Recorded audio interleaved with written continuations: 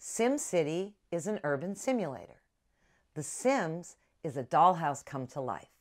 These mental models are easy to understand and interact with, and it's part of what makes those great games so endlessly engaging.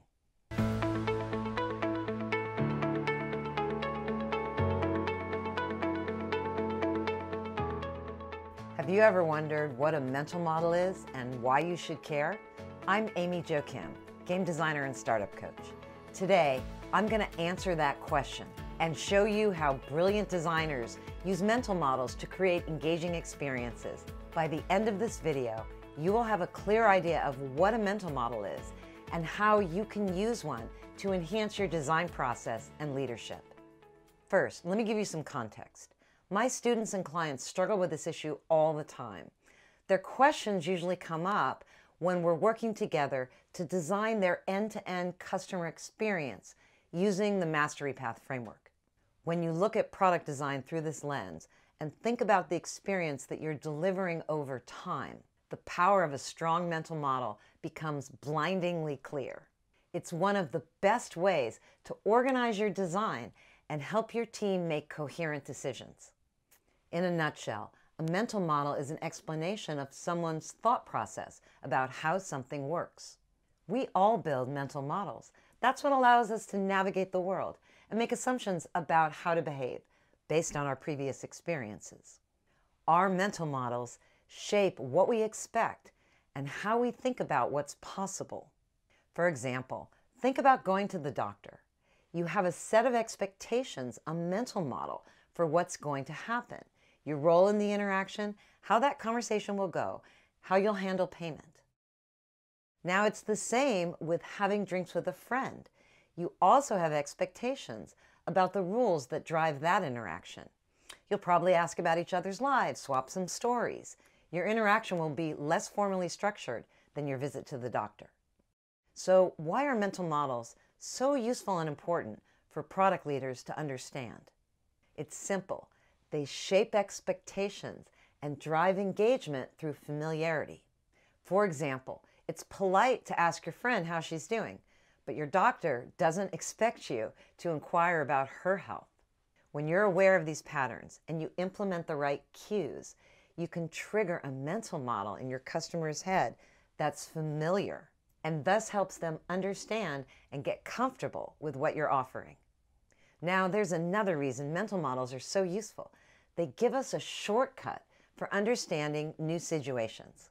Great product design often means tapping into a familiar habit or pattern that your customer already understands. Whether you're aware of it or not, whether you're intentional about it or not, your customers will map what you offer to what they already understand.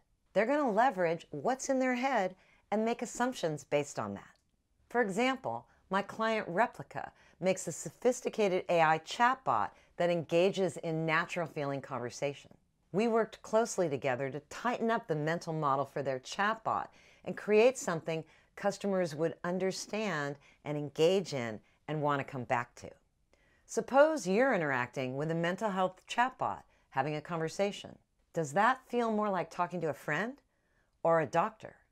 What are the cues that trigger one mental model or the other?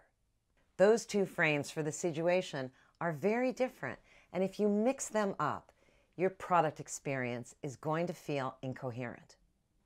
The person who really drove this lesson home for me is Will Wright, the brilliant creator of The Sims and SimCity. I worked with Will on several projects, including the original Sims, and he'd always say to us, pay attention to the story that's unfolding in the player's head. Everything we're building into the game needs to support that story. Now, this is something that great storytellers like Will understand, and that every product leader can use to their advantage. It's hard to engage in a story if you don't have a clear mental model of what's happening. For example, SimCity is an urban simulator. The Sims is a dollhouse come to life.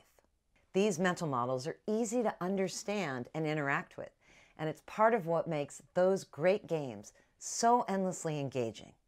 And on the development side, a clear, easy to understand mental model gives your whole team a North Star that helps clarify and organize your design decisions. And that makes it easier to develop a compelling and coherent customer experience. Working with Will taught me that game development is as much about programming the player's brain as it is about programming the experience itself. If the mental model embedded in your game or product feels real, if the cues are consistent and the player can see themselves in the story, it's much more likely to become part of their identity. And that's one of the very best ways to drive retention and engagement. Want more? Join me in the Game Thinking Hub, our free group for product leaders who want to innovate smarter. Go to gamethinking.io/hub and sign up today. I'll see you there.